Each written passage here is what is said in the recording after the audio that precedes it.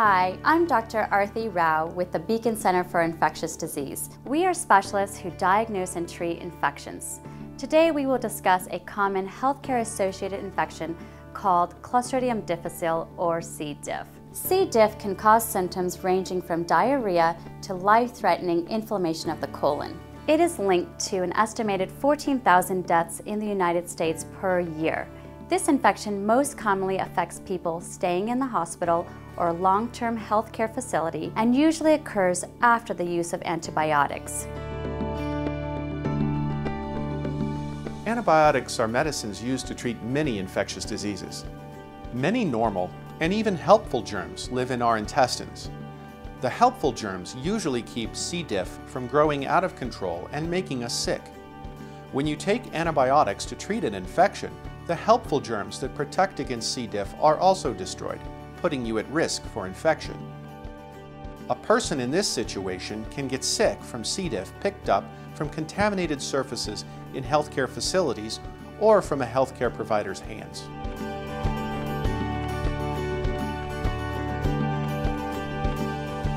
A patient goes to the doctor's office and is diagnosed with an infection.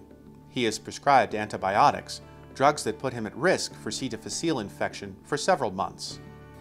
1 month later, the patient breaks his leg and goes to a hospital. A healthcare worker spreads C. difficile to him after forgetting to wear gloves when treating a C. difficile infected patient in the next room. 2 days later, this patient goes to a rehabilitation facility for his leg and gets diarrhea. He is not tested for C. difficile. The healthcare worker doesn't wear gloves and infects other patients. 3 days following, the patient goes back to the hospital for treatment of diarrhea and tests positive for C. difficile. He is started on specific antibiotics to treat it. Healthcare workers wear gloves and do not spread C. difficile. The patient recovers.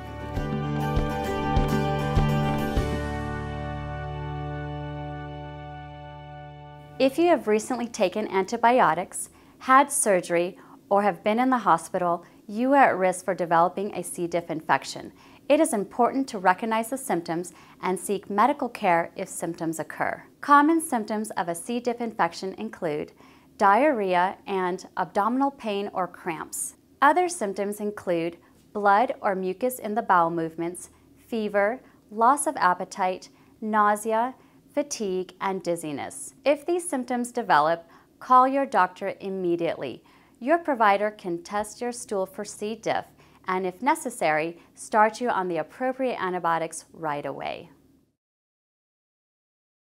Treatment for C. diff infection can include 1. Stopping the antibiotic that you were taking when your diarrhea developed, and 2. Starting a different oral antibiotic that specifically treats C. diff infection. Commonly used oral antibiotics include metronidazole and vancomycin. Antibiotic treatment of C. diff works for most patients. About 20% of patients who initially respond to treatment will have their symptoms return. If this occurs, it is important to contact your doctor. Repeating treatment with the original antibiotic used to fight the infection is usually successful. Some people can have multiple recurrences of the infection. If this happens, your doctor might prescribe longer durations of antibiotics. In rare situations, a patient may require surgery to remove the infected part of the intestine. Many patients ask about using probiotic pills. Right now, there's not enough proof that probiotic pills help prevent or treat C. diff infection. Hand washing with soap and water is the primary way to prevent transmission of this bacteria. Clean your hands often when you are hospitalized, and feel free to ask your doctors, nurses, and other healthcare providers to clean their hands if you do not see them do so. Boulder Community Health uses important infection control measures to prevent the transmission of C. diff to other patients. If you are diagnosed with a C. diff infection while in our hospital, we will use contact precautions during your care. Contact precaution means that healthcare providers and visitors will put on gloves and wear a gown when they enter the room. This provides an additional level of protection to prevent transmission of the infection. Once you are back at home, it's very unlikely that you will transmit this infection to anyone with a normal immune system who is not taking antibiotics. Still, when you are at home, you should continue to wash your hands with soap and water frequently.